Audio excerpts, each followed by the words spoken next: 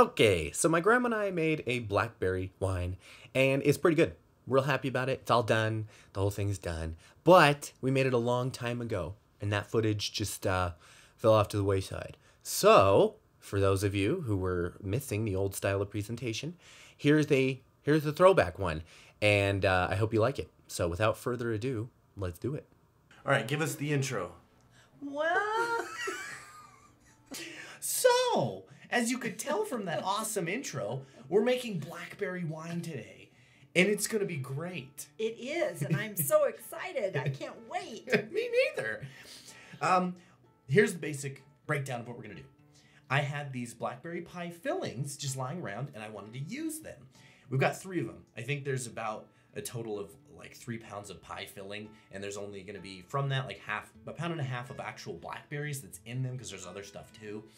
So we have like 5.5 pounds of blackberries fresh fruit. We're going to combine all of it into a wine. And so I realized you don't gain a lot from these pie fillings. It's just sugar and blackberries, but I had them lying around, so we're going to use them.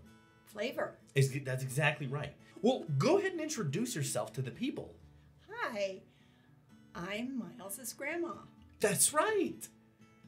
Okay, so. And I haven't been called grandma my whole life. No. There's another name I've been called. No. But obviously he doesn't want to use that in this particular arena. We can't start with that name because they're going to be like, what the hell does that mean?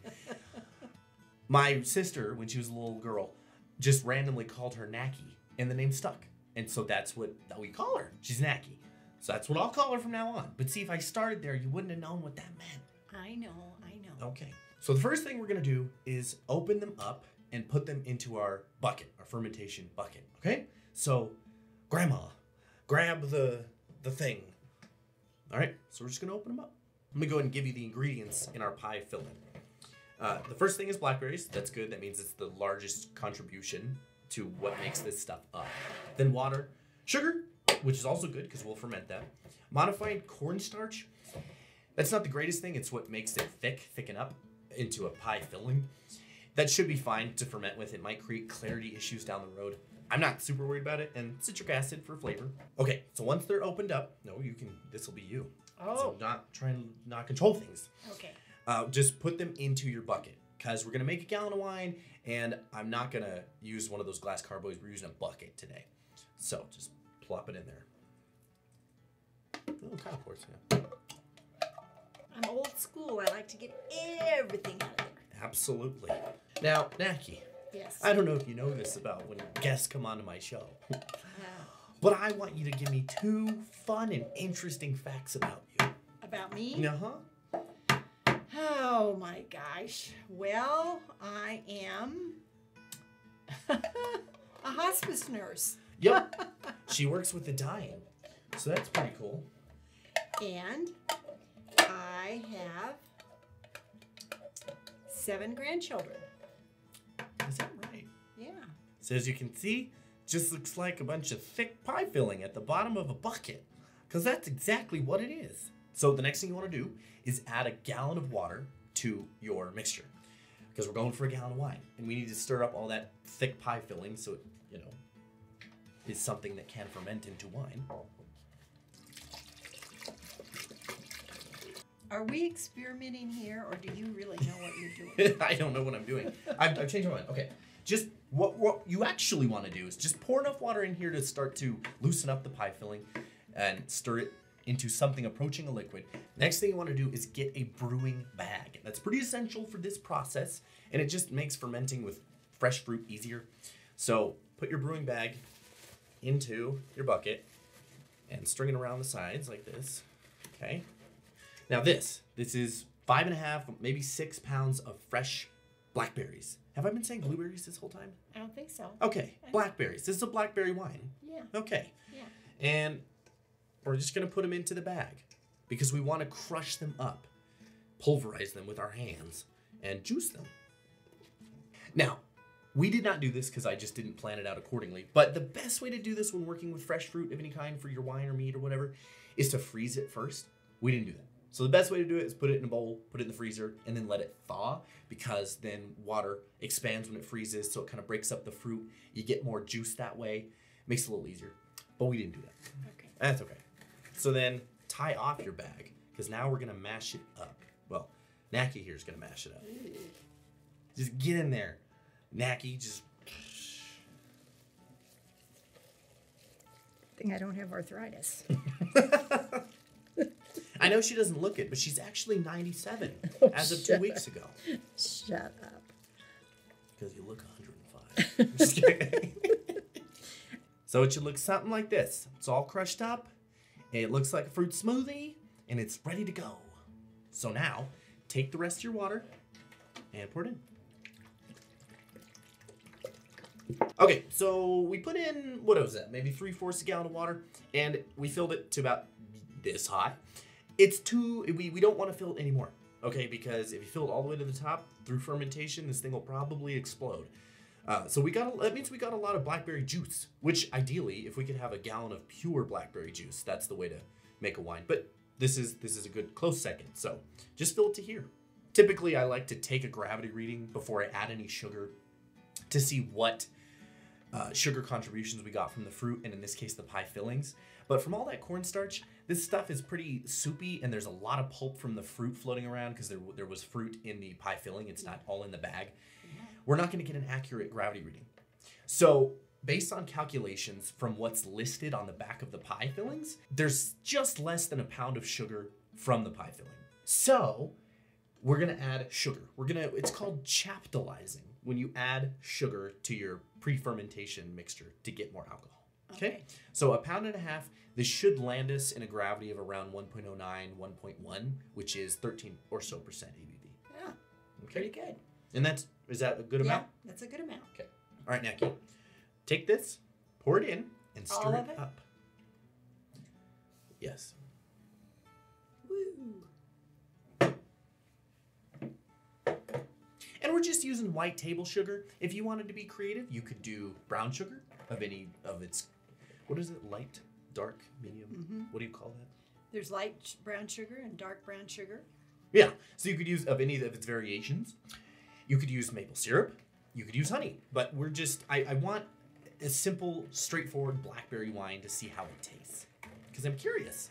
Do we need to know that it's all dissolved? Yes. So it can't sound like that. Nope. Scratchy. That means there's sugar. That's right. You know what I should have done before this? What's that? Did a little bit of Google researching about using cornstarch in fermentations. Oh, It'll be fine, probably. but there is cornstarch in that pie filling. There is. I'm confident it's not going to inhibit fermentation. I'm just wondering it might make it cloudy. And that's okay. That's all that happens. Have you never used pie filling before? No. Oh, wow. If this doesn't work at all, well, then we learned something. We did. And that's invaluable. And then we'll have syrup to put on our pancakes. Mm-hmm. So these are yeast nutrients. Oh, that was it. Not yeast. Not yeast. Nutrients. That's right. Sorry. So we have two, Go Firm and Fermento. Both of these are just different forms of dead yeast because yeast are cannibals, and so they can use the nutrients of dead yeast to make a good, healthy fermentation. The Go Firm you want to use today. You're going to add 1.3 grams of that to 1 gram of our yeast. It's about 1/5 of a packet of those packets of yeast. And the yeast we're going to use today is QA23. Why that one? Well, I had a little bit of a packet left, and I want to use it up. And I use QA23 on a lot of stuff, because I just like that yeast. So anyway, you take your 1.3 grams of Go Firm, you add it to 1 gram, or 1/5 of a packet of the QA23, and you add just a little bit of a water in a jar, shake it up, and you put that off to the side. When you do that, it looks like this, okay? Uh-huh. This is the stuff. It's just rehydrating. The yeast are coming back alive, getting used to their environment, and they're sucking up the nutrients from the Go Firm. Then you end up taking this after 20 minutes and you put it in your fermentation. But the other one, the Fermento, it's a little bit more complicated. You're going to take 1.5 grams and throw it in 24 hours after you make this. So tomorrow. And then a day after that, you add 1.5 grams more. So it's a little staggered. You give your yeast just a little bit every step of the way for the best process of absorption of the nutrients. This one contributes nitrogen. This one just contributes other micronutrients. So it's pretty fascinating, isn't it? It is. Yeah. It is. Okay. So it's been more than 20 minutes. I've had this prepared for a while. So we're just going to take it and put it in. Pour it straight in. Pour it straight in. Stir it. Now the last thing we're going to add into this is a vanilla bean. Typically, unless you add a ton of vanilla, it's not primarily for the flavor of vanilla. It's not what you add it to meads or wines. Vanilla can build up the flavor in the body of whatever wine you add it to. Rather than contributing its own flavor, it acts as a bodybuilding agent. So this will make a fuller flavor profile, which is what we want. It's just a nice little touch. Yes, the best way to do it is not to just toss it in, but to cut it up, chop it up, open up the insides. That's what we're gonna do. Yeah. So would you say the vanilla bean potentiates the flavor? Potentiate? Yes. Is that the right word? That is a good word to use. Okay. Yeah, I like it. Okay. See, I'm more than a pretty face. I know. Okay, so they're all chopped up now. We're just gonna put them right in. As my grandmother pointed out, the airlock you want to fill halfway with sanitizer water because then it functions to let CO2 out without letting anything in, like bugs or oxygen or bacteria. So it's a one-way valve. So There's nothing worse than drunk bugs. No. So you just put it in to the grommet here. Okay? Get it securely in there. And then you want to just pop that on.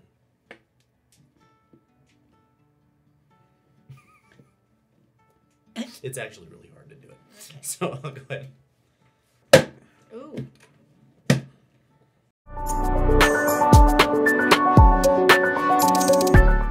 So now we're off to the races. Everything is put together, and they should turn into Blackberry wine over several weeks.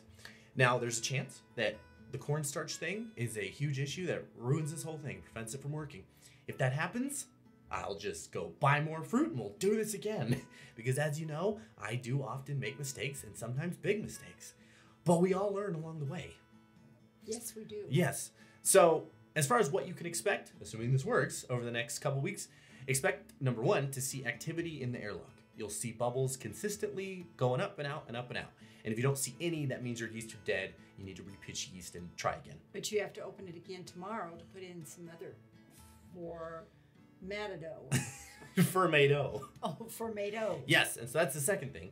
Expect tomorrow and the day after that to open this up and put in your 1.5 grams of fermento to give your yeast some nutrition as it ferments along. The third thing is expect this to take anywhere from 2 weeks to a month. It might even take 5 weeks or more. It just depends on how long the yeast need to turn the sugar into alcohol. But give it time. As long as you see activity in the airlock, let it keep going. Don't interrupt the process.